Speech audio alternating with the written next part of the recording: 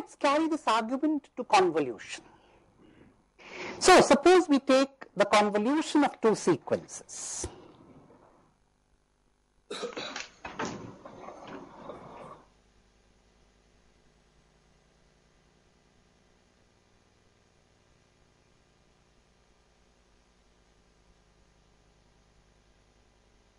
X1n, without any loss of generality, has non-zero samples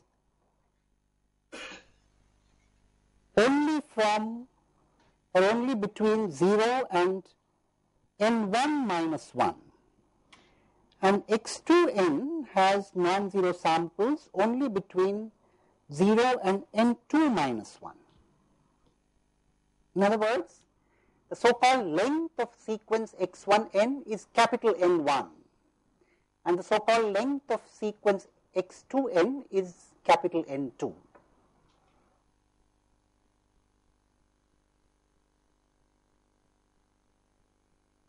Now the question is, what happens when you convolve these? What length would it have? Let's see. So it's very simple.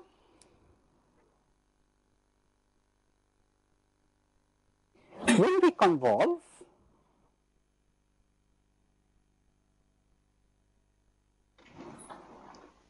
you see, you would have 0 to n1 minus 1 for x1, and x2 is moved around on this. So x2 has n2 samples which move, and the movement begins with this sample here. You see, the output starts only when this sample reaches here, and the output ends when this sample reaches here. In other words, the output would be non-zero only in the range 0 to n2 plus n1 minus 2. You see, for this to reach here and to move all the way when this reaches here, you have essentially gone over n1 minus 1 plus n2 minus 1 samples. That is n1 plus n2 minus 2. The movement has been between 0 and n1 plus n2 minus 2. In fact, in general, I leave this to you as an exercise.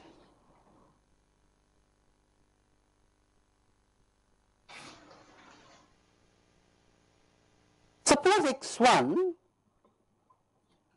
occupies the range. Now when I say occupies, what I mean is that the non-zero samples are only in this range. Occupies the range capital N1 to capital N2. That is, the non-zero samples are only in this range.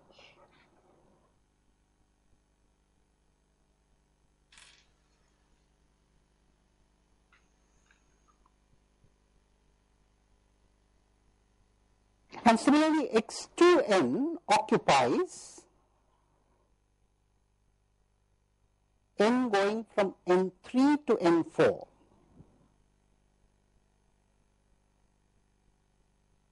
Now, it should be noted that when we say occupies, or when we are saying the non-zero samples are between these numbers, we are not saying that all those samples need to be non-zero. We are saying that if there are any non-zero samples, they are confined to between n1 and n2 for x1 and between n3 and n4 for x2. Some of the samples in between could also be 0.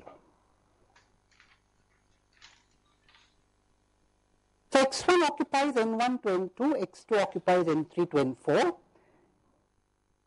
Then x1 convolved with x2, that is, x1 convolved with x2 occupies n1 plus n3 to n2 plus n4. This is, I will leave it to you as an exercise to prove. It's simple. Just write down the convolution expression and you would see it fairly in a straightforward way. Or you could do it graphically. In fact, I would encourage you to use both approaches, the algebraic approach and the graphical approach as well, and reaffirm the same result. Therefore, in a convolution of two sequences with n1 and n2 samples respectively, we have n1 plus n2 minus 1 samples. The convolution occupies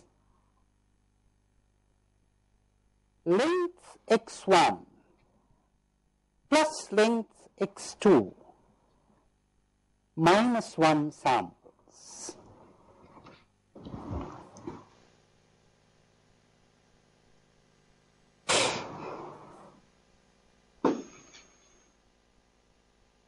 And this gives us a hint as to how we should deal with convolution in the frequency domain if you want to sample. You see, it is quite adequate if x1n has a length of n1. It is adequate to sample the frequency domain for x1 with only n1 samples. And similarly, if we wish to look at the frequency domain, or if we wish to avoid time domain aliasing when only x2 is involved, it is sufficient to take capital N2 samples.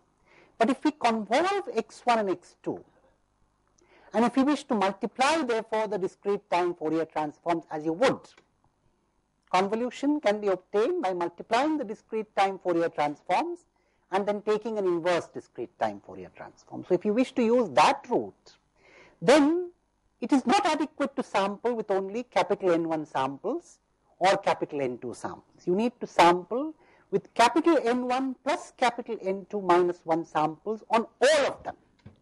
That is very, very important. If we wish to, let's make a note of that. If we wish to carry out convolution by sampling the DTFT,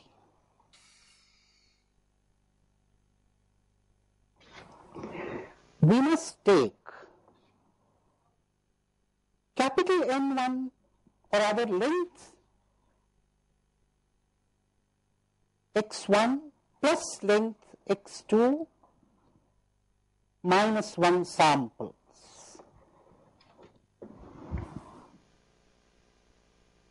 In the DTFT. And this is true for all the three. The DTFT of x1, the DTFT of x2, and the DTFT of x1 convolved with x2. You need to work with this many samples. To take an example, suppose we had x1 of length 3, and similarly for x2, also length 3. Then x1 convolved with x2 would be of length 3 plus 3 minus 1, which is 5.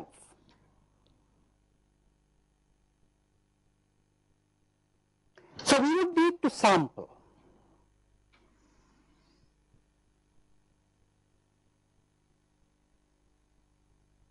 x1 and 2 omega with a spacing of 2 pi by 5, not 2 pi by 3.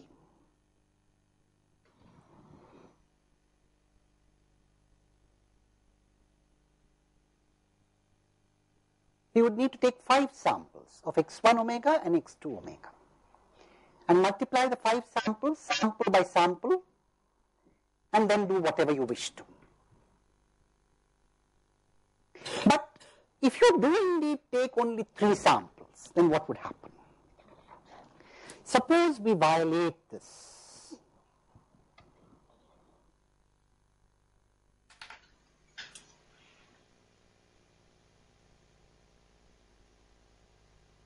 And take only 3 samples of x1 and x2. What would happen?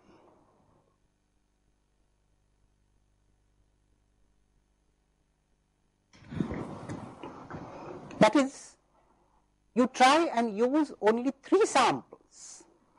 You see, how would you convolve? You would convolve 2 sequences by multiplying their discrete time Fourier transforms. See, convolution x1 convolved with x2 means multiplication of the DTFTs. So if you have only 3 samples of this,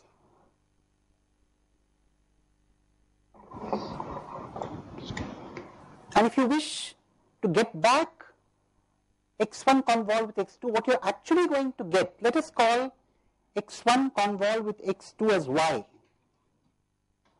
What we are going to get is not y shifted by every multiple of 5 samples, but y shifted by every multiple of 3 samples.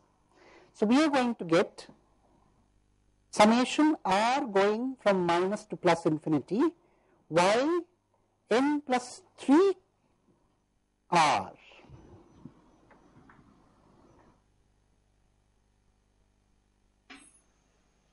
And let us write down this convolution to understand it better.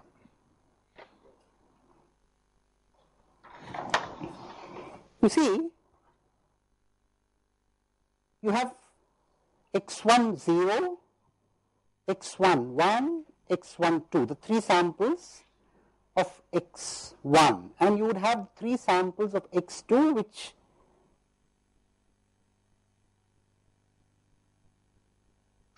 move around this, the platform and the train. So the output would be x1 0, x2 0 here at 1. So you see y of 0 is x1 0, x2 0. Y of 1, you can keep writing it. It's x1 of 1, x2 of 0 plus x1 of 0, x2 of 1. Let's write down all the 5 samples. Y2 is x1 of 2, x2 of 0 plus x1 of 1, x2 of 1 plus x1 0, x2 2.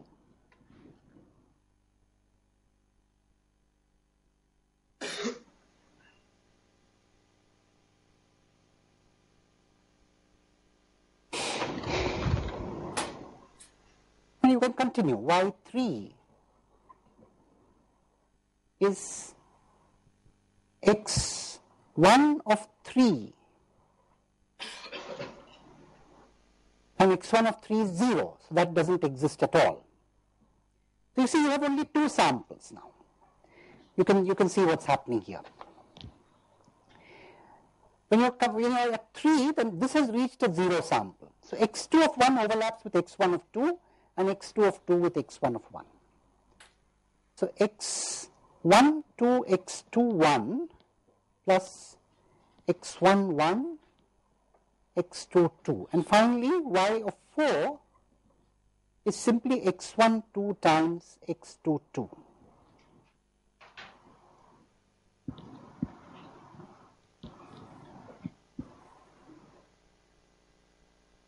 Is that correct? Now, when we carry out this time domain aliasing, what is going to happen? Y n plus 3 times r summed over r will look like this. At 0, you would have initially had just y0 and then starting from 0, y0, y1, y2, y3 and y4. But you're going to shift this by every multiple of 3 and add them. So y0 is also going to come here, y0, y1 and so on. And this is also going to go backwards. So you see, it's going to go backwards by 3. So 4 would also come to 1.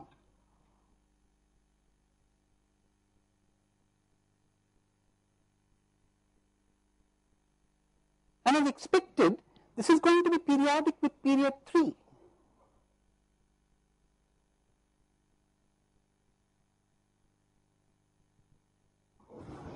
You see, the sequence obtained by taking the original sequence, shifting it by every multiple of 3 and adding these is going to be periodic with period 3. That's very easy to show. Just put n plus 3 here. and it gives you back the same sequence. So it's expected that this is going to be periodic with period 3. So we need to take only the principal period of 3 here. Let's call this y tilde 0, y tilde 1 and y tilde 2. And now we have an expression for y tilde 0, y tilde 1 and y tilde 2. Let's write down that expression.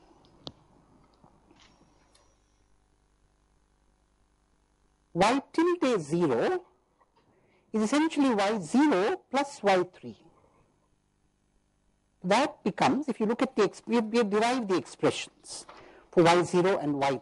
We have an expression for y0 here and we have an expression for y3 there. So that's x10, x20 plus x12, x21 plus x11, x22. Y tilde 1 is similarly y1 plus y4.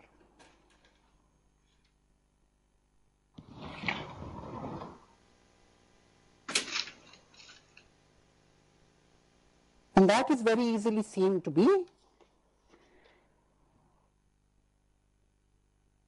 x10. Let's fix, let's do one thing. Let's write in the same order for x1. So x10, x21 plus x12, x22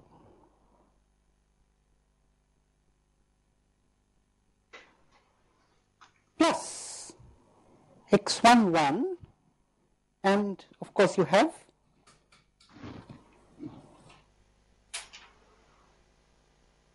x20.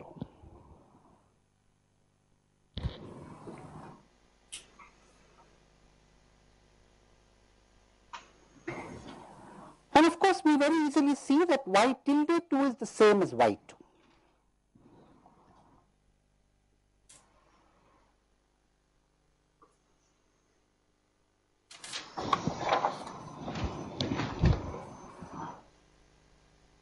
Y tilde 2 is equal to y2.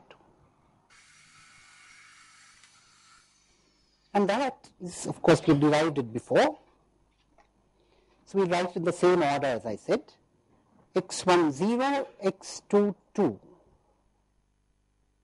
plus x11, x21 plus x1, or rather, we could, if you want the same order, then we'll write x12 and then write x20 here.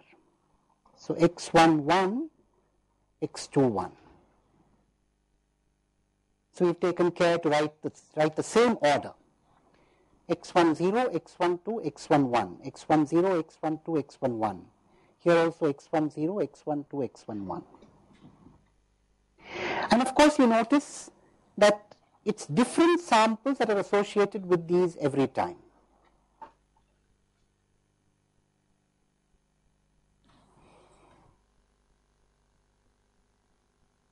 In fact, to understand what's happening better, let's write down the samples not on a straight line, but on the surface of a circle.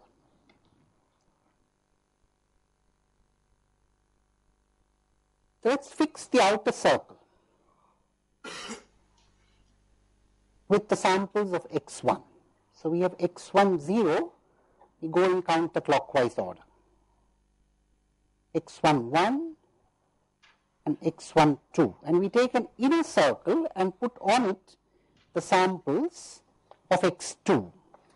So let's put the samples the way they associate for y tilde 0. So x10 associates with, so we have taken x10, x12, x11. That is essentially the samples going in this order. x10, x12, x11. So x10 associates with x20. So let's put x20 here. x12 associates with x2 of 1. So let's put x2 of 1 here. x1 1 associates with x2 of 2. So let's put x2 of 2 here.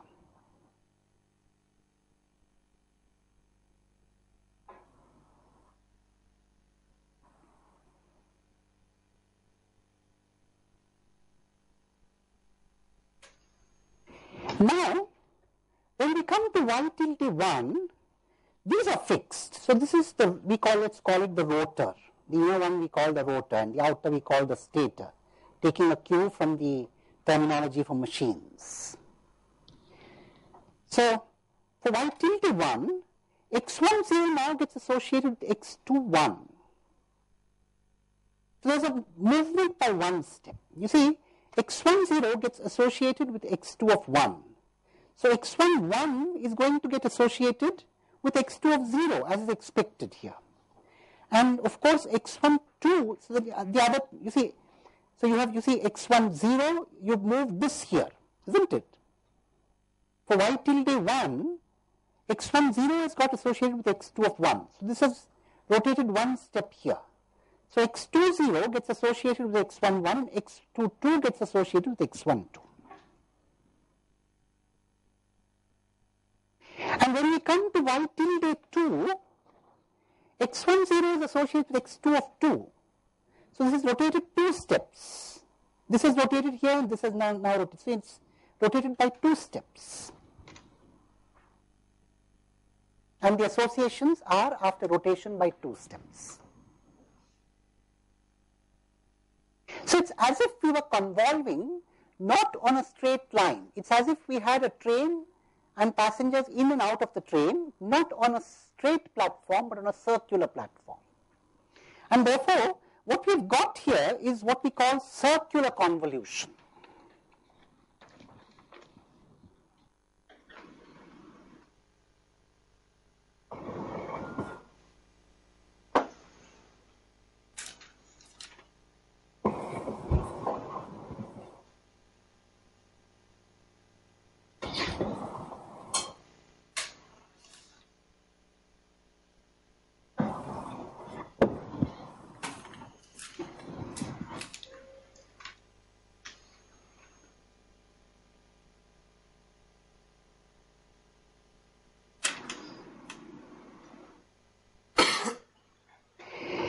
It's called a circular convolution because it's as if you were doing convolution with the sequences put on the surface of a circle, not on a straight line. And of course, as expected, circular convolution is bound to be periodic. Now, I leave it to you as an exercise to work out what happens in case you took 4 samples and not 5.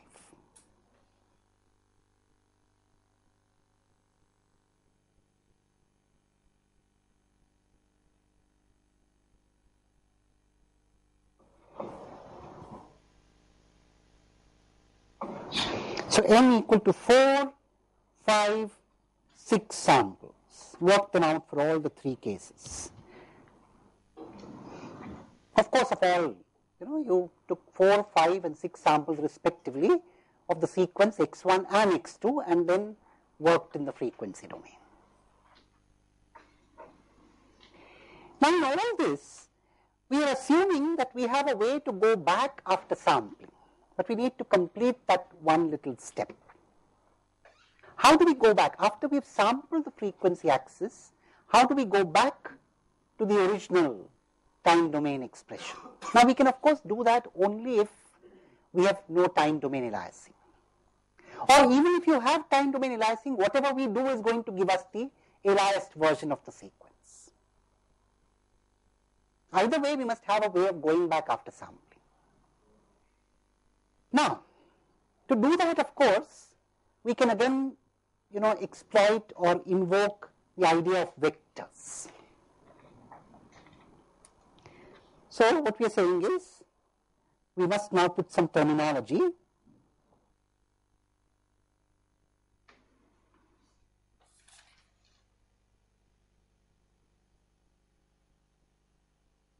The n samples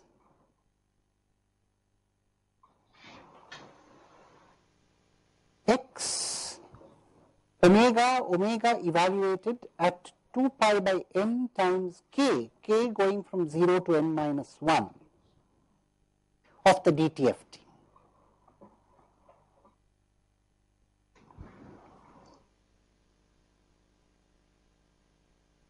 These n samples are called the discrete Fourier transform